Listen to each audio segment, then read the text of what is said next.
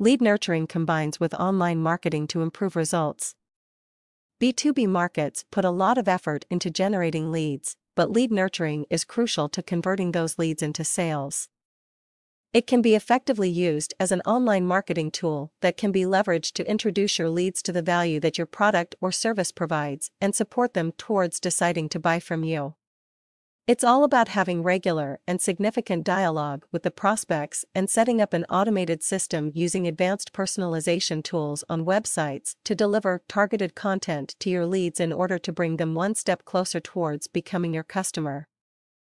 Your website should have offerings targeted to people who are the various stages of their buying cycle, people who are at their initial stage of product or service research, top of funnel, people who are considering which company to buy from, middle of funnel, and people who are ready to buy from you, bottom of funnel. Statistics shows that lead nurturing done through automated campaign produces a 20% increase in sales opportunities. Carefully designed and executed campaigns can greatly boost internet marketing success. Implement efficient lead nurturing programs. It is essential to understand your audience and segment your messages as neatly as possible to address the needs and queries of the target audience. Know where the prospects are in their buying cycle, understand what their job title is, and try to comprehend the goals they might have and the challenges they might be facing. The message should offer something of value and instantly draw the attention of your target segment.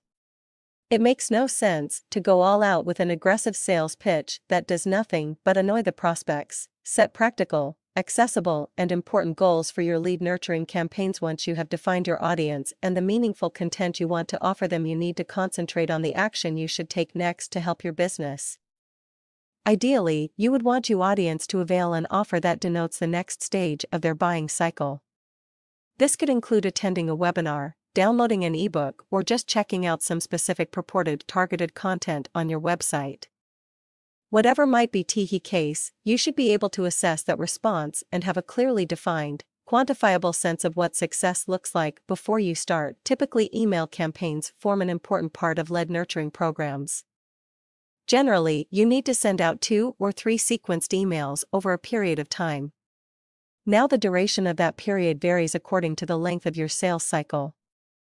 The sales cycle refers to the time taken to move the prospect from being top-of-funnel lead to being your customer. Conclusion: it is important to monitor and track the progress of the lead nurturing campaigns and optimize the programs for future success. Alter the segmentation of your target audience, modify your offer, and adjust your timeline to enhance your results. According to market researches, efficient lead nurturing campaigns can generate more bottom-of-funnel leads at much lower costs than their competitors.